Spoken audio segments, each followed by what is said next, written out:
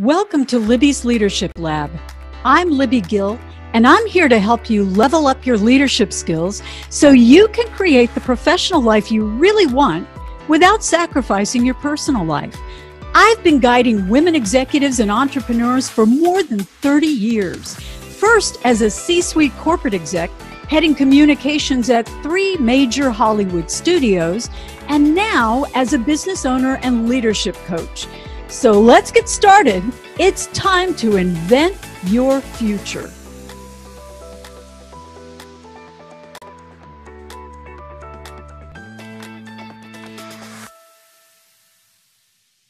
Hey everybody, welcome to the Leadership Lab. Well, many of you know I started my entertainment career. This is after I was a hand model for Fancy Feast cat food and a talking Christmas tree. But I really started my corporate career at Sony. It was pre-Sony because it was a company that was founded by television producer. If you're old enough, you may remember All in the Family, but it was a company started by Norman Lear. And I thought, what a cool thing. I get to join this company of maybe 150 people. I'm going to know everything there is about television in a couple of months. And that company was bought, practically 5 minutes after I got there by Columbia Pictures and then Coca-Cola, and then it became part of Sony.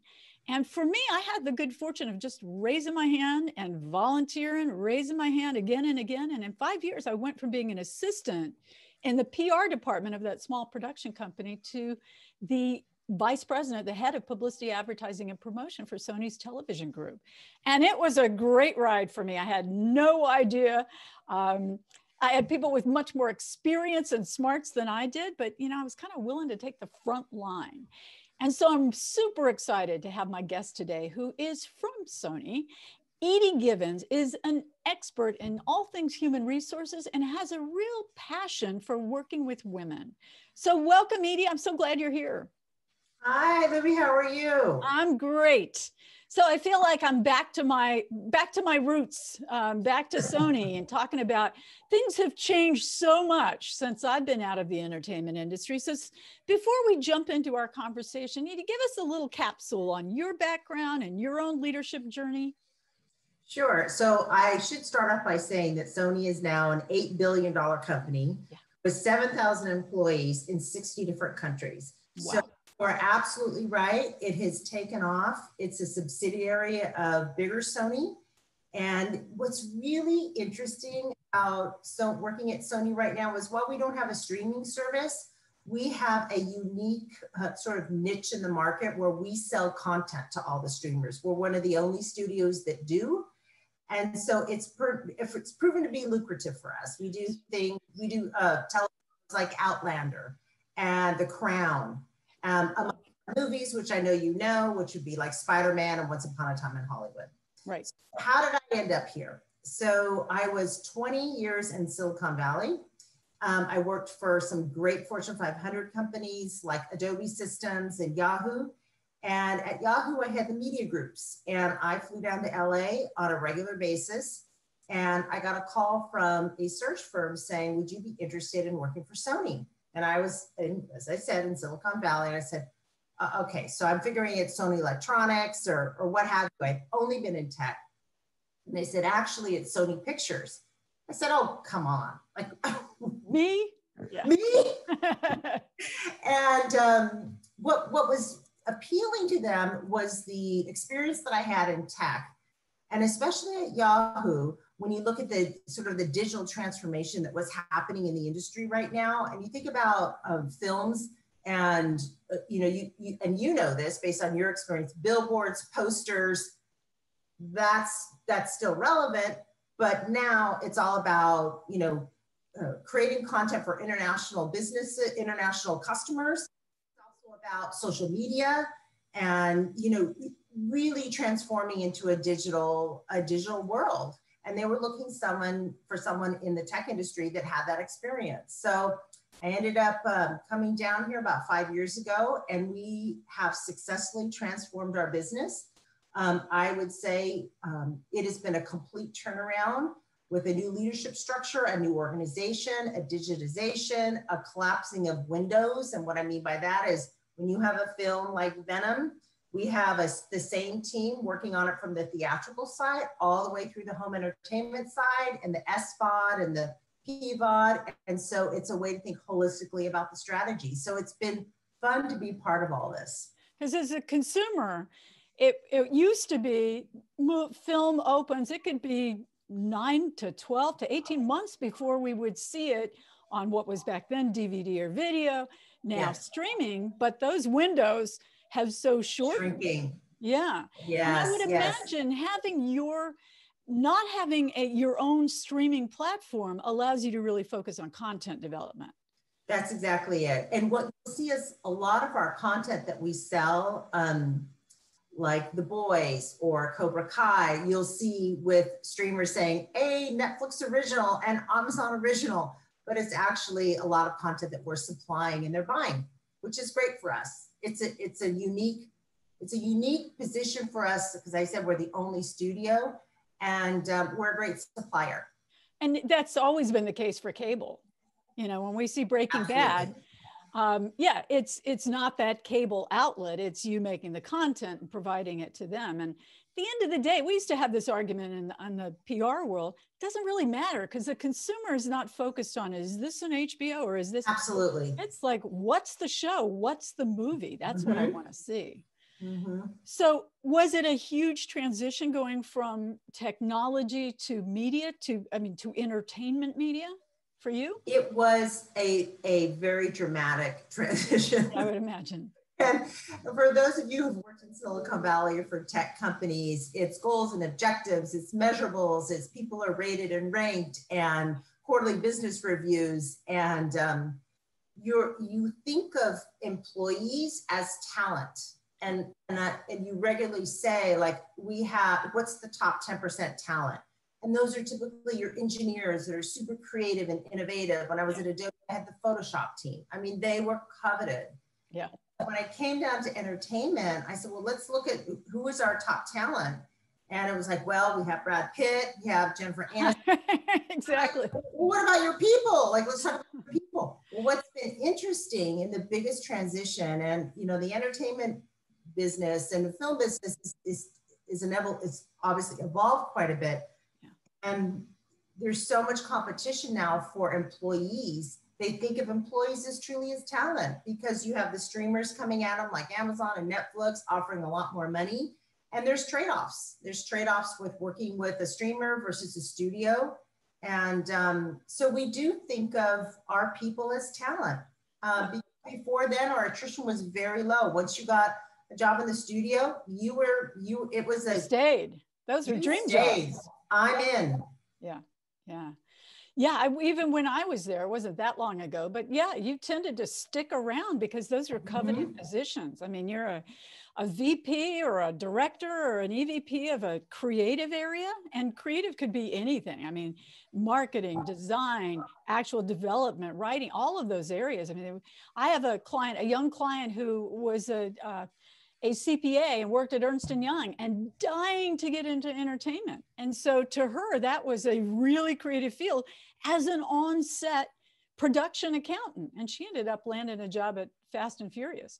And boy, it was like, oh, a dream come true to be, I mean, that accounting job was so creative. So there is a lot of energy, a lot of excitement around working in the entertainment field. Do you feel a difference?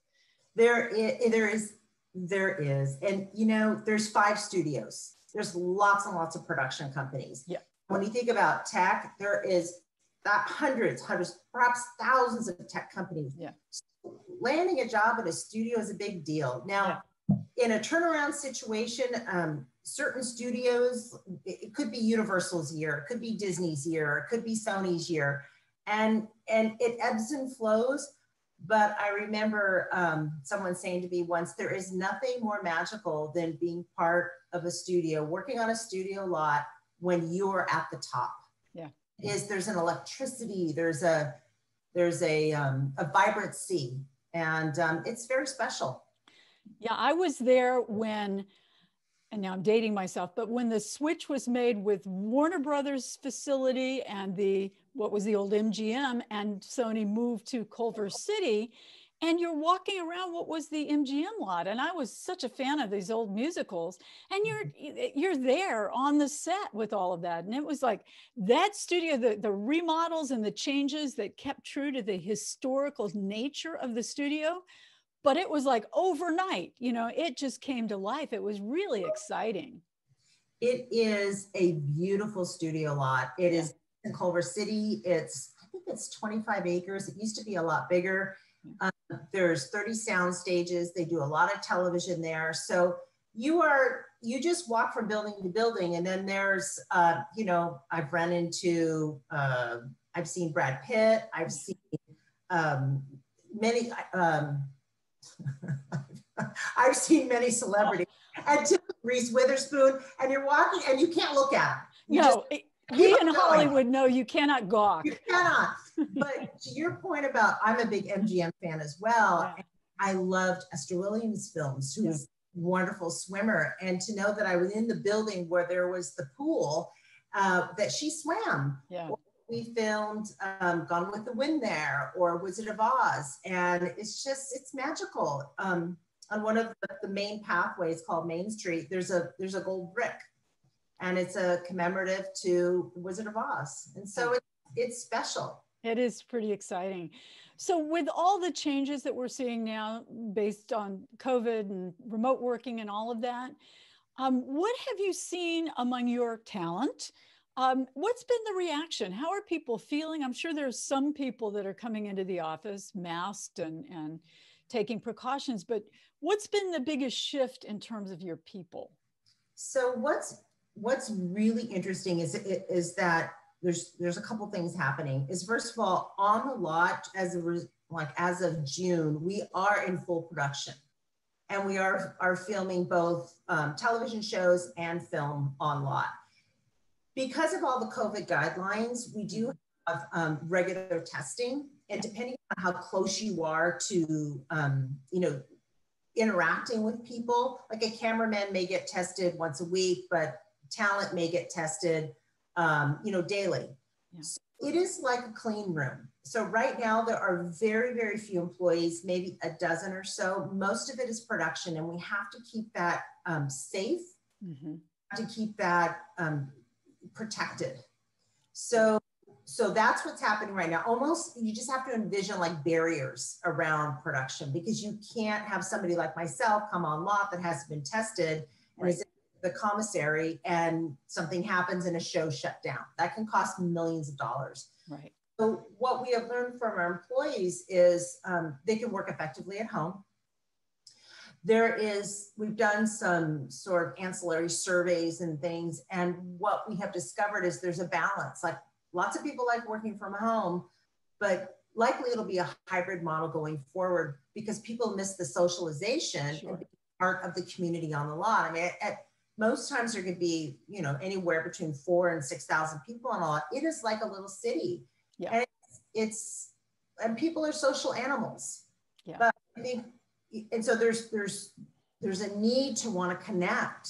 And so we're going to have to figure out a hybrid model of slowly bringing back people, whether it's 25% one week, another 25% another week. Do you bring back teams so they can start working more collectively together? But right now, honestly, we didn't anticipate leaving on March, whatever, it was a Friday the 13th, I remember, and not coming back likely for a full year. Right. I mean, that's kind of where things are going in the industry. So I would say resiliency. There's a lot of resiliency. Yeah. There's going to be a balance, and we'll see what happens. But it's almost something like you can't plan for it. We're just going to have to wait and see. Play it out as it goes. Yeah. And I know you teach in several universities at UCLA and USC, and is it Loyola Marymount? Is that the other one? Yeah. Loyola. So you have a real passion for teaching and developing leaders as they're coming up. So what is the core essence of that? What's the most important thing that you impart to your students about career paths and jobs, and I'm sure many are interested in getting into entertainment, so you probably have that. And that's what I teach, is careers in entertainment. And it is, as you said earlier, it's a very sexy and appealing industry. What I try to impart is be prepared to be in the industry. Internships are very, very important. What your degree is very important. Where you, in some places where you go to school and the extracurricular work that you do on the side, you have to have a passion for it. As you know, I support Columbia Pictures, and we will have an entry-level role open up, like a summer intern or what we call a trainee, which is someone fresh out of school. We could easily get 1,000 resumes in 24 hours.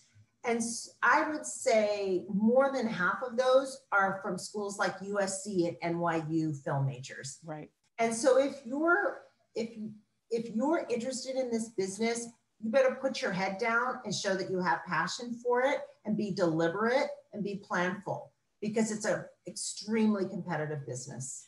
Like I said, 5 studios. How does somebody stand out among those thousands of applicants that you get?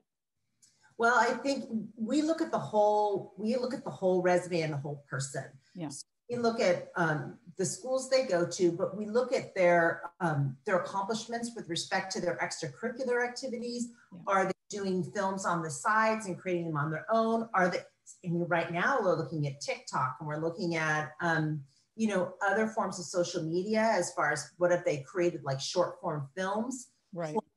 Leadership opportunities. It's very difficult to get a job in a studio when you're a freshman or a sophomore. So the hustling of getting into a smaller production company, it is really, you have to be tenacious. It can't be a part-time, or I think that would be fun. You have to be deliberate. Yeah. Right. If you don't have that, there's, you know, like UCLA has a fantastic adult education certification called the Business of Entertainment. Go get that.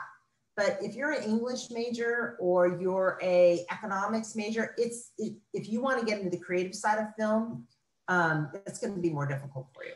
I think a lot of people forget that you don't have to be on the creative side. There's so many opportunities, the same ones you would find at any large corporation. The HR side, the accounting side, the physical facilities, production side, all of those things exist. Like you said, it's a city. I mean, there are real estate people that work at studios. There absolutely is. Yeah, right. I always say you got to know who the facilities person is too, if you want your door unlocked when you've got a photo shoot on a soundstage.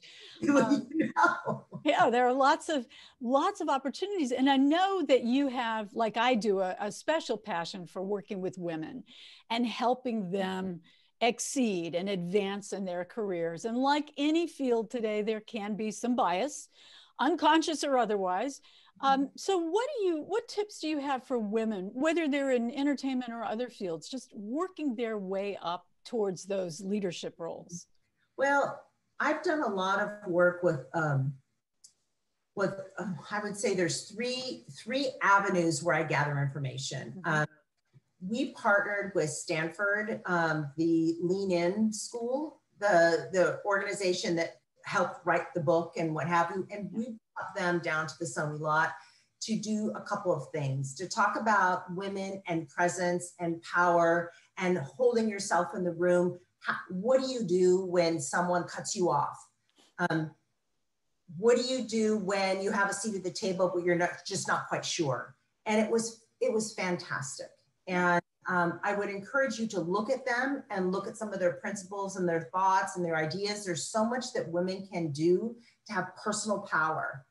And I remember Michelle Obama once said, if you have a seat at the table, you better figure out a way to use it. Yeah. There can be no excuses. Do not waste it, and be a role model for other women. But there's another woman who I really admire and respect named Amy Cuddy, who is a professor on the East Coast. And she does Power pose. You got it. And I just think if you haven't watched her videos, watch them. Yeah. And it talks about women making themselves big and opening up their arms and not crossing your legs and making yourself small. And that increases your testosterone and decreases your cortisol. Exactly. Right. Before an interview, make yourself big, go into the bathroom, move your arms. And because if you look at men, they make themselves naturally big. Right. You know, their legs are a certain position. They're not crossed. Arms are, Arms are open. So I think she's fantastic. And I know there's been some controversy on some of her research measurements. Yeah. I just think she's great. And, you know, take it for what it's worth and see if it works for you. Yeah, I agree with you. I've sent so many women into the restroom to do their power pose. It's like, yeah, okay, you know. Oh yeah, jump up and down, do whatever gets your energy going. It goes right back to the animal kingdom. You know, yes. you need to be big if you're going to scare off a predator. And the same thing is, you know, a hiring manager. You're not going to scare them off, but you're not going to look like a shrinking violet in the room either. Right. You have to make your presence known. Yeah, for sure. In your way that you can do that. You know, you have to figure out your own style. Yeah. Other one that I absolutely love, and I recommend the listeners here to take a look at some of the videos from Carla Harris. She is, I think, 31 years on Wall Street, and she's a vice chairman of Morgan Stanley and a person of color, and how she survived and overcame and just was she's so successful, and the way she speaks with such power, yeah, such conviction. And she talks about coming up with 3 adjectives to describe yourself and just owning that. And then looking at what your company, what do they care about? And she said, you can just go on your website, you can figure it out. Find out. Yeah. Right. And figure out the intersection and then behave that way. Yeah. And I also believe in, you know, from my old branding days, of plant that seed, let people know what you stand for. Don't keep it invisible. Right. I have some people I coach. I'm coaching a wonderful woman right now who that term that you used, owning it, comes up. And it's like, she's got to own it. She's got to, you know, have her seat. And she said, you know, I'm really a lead from the middle kind of person. I said, then let that be known that this is what you do. I'm not going to give direct orders. I want us to be collaborative, and it works for her. I said, all you have to do is acknowledge and own that works for you, and you keep doing it. Yeah. And it's really interesting. There's some simple things. So our experiment for our listeners in the lab here, you've cited 3 great things. One is go to YouTube and look up Amy Cuddy, because those are such simple things to do. And I agree with you. They just work. They just amp you up and get you excited. For me. Yeah, me too. Me too. Mm-hmm. Carla Harris, there's something so conversational about her, but so powerful. She is authentic to herself. I mean, she talks like you would imagine if you're sitting in the room with her. But she's got so much power and authority. And then look at the Lean In research. I get the report every year because Lean In McKinsey does a report each year on women in the workplace where I get all the latest stats. So being armed with that information and trying it out in the real world, I think can really help people stay visible, even on Zoom. You know, if you're shrinking into a little corner and not speaking up, you have to be a presence. You have to have it lit. You have to talk to people. I think you have to over communicate right now. I think so too. And one thing that's actually turning out to be an advantage on Zoom is every box is the same size. Yeah, right. That's and you can't ignore you can't ignore the box in the middle or box on the left, because if someone has something to say, the virtual room is an equalizer. Yes, so that's interesting. I have heard from other women that has created opportunity for them, because if you notice some rooms, I'm sure many women listening can resonate with this, is often the power is on one end of the table and then it as it goes down. Yeah. Right now, there's no table. Yeah, you can own it. Yeah, absolutely. The other thing I would say is a tip that has really helped a lot of women at Sony is work with your other women and create a community. And I had a situation happen once about 3 or 4 years ago where I was talking about something and I kept getting interrupted by a man. Yeah. And I could not shut it down. Well, the Lean In research helped me with that. Like, tell me again what you're saying? Like, repeat it. Are you saying da-da-da? Yeah, I have that. Don't worry. If you just give me a minute, like there's a way to take the control. The other added thing with the community of women that I work with at Sony, which is the best community of women I've worked with at any company, is they'll say, you know what, let Edie speak. Oh, for sure. What she's saying. Yep. I teach that as well. And it's interesting. It goes back to even to the Obama administration, where there were Yes. so few female senators that they called it amplification. So I talk about the art of amplification, just what you're saying. Even you don't even have to agree with the person who's speaking, but you can say, Edie, I'm not sure. I'm not sure where you're going with that, but I'd love to hear a little more. Or Yes. I have a contrasting view, Edie. Let's talk that through. You got to give the airtime. And Yeah. I always tell people, I don't care if you do it, if you collude, you know, silently together and say, this is what we're going to do, or you role model it, whatever works. Because we've all had that, you know, I will describe that scenario that you said about you speak up and then somebody jumps in, and then Joe at the end of the table says the same thing. And it's like, yeah. Oh yeah, and they recognize him. Oh, Joe, you're so smart. I have had that conversation and given that example in Kuwait, in South America, and just asked if, and every head nods. All the women across the globe have experienced this. So you really do have to be prepared. Just know it's coming and know what your response is going to be. That's right. So That's smart. right. So smart. Well, Edie, this has been a joy catching up with you and Sony, and I'm still working with Sony, as you know. I'll never go away. It's my homegrown, you know, it's my stomping grounds from the old days. But if people are interested in careers at Sony, where should they go? We just redid our website. It is a beautiful website. We did it last year, Sony Pictures Careers. And the feature, it was one of the first things that I did when I took over talent acquisition, is you can go in and put in an alert. And it says, you know, if there is a marketing manager job open, notify me. And I would highly recommend you do that, because if you don't, that role could be filled within 24 hours. Yeah. Oh, that's so smart. Get the alert. And then the other thing I would say is, if you want to work at Sony or any company, this is another thing I teach, you know, the students, is research them. Know who your CEO is. Know who are you for, what your who, and you know what leads the company and what your financials are. Be prepared and know what you want to do. Don't just apply for 25 jobs. Customize a resume for a role and really hone in and be very clear and, you know, definitive on what you want to do. Yeah. To the extent that you can. That's so smart. Thank you so much for being here. This has been a wealth of information about not just entertainment, but where the workplace is today, where we're going, and some smart tips for women and men, especially getting into the entertainment industry. Tenacity is where it's at, it sounds like. Yes. Thanks so much. Thank you, Edie, again, Thanks, for being here. And we'll be back next week. Thank you, everybody, for listening. Bye-bye.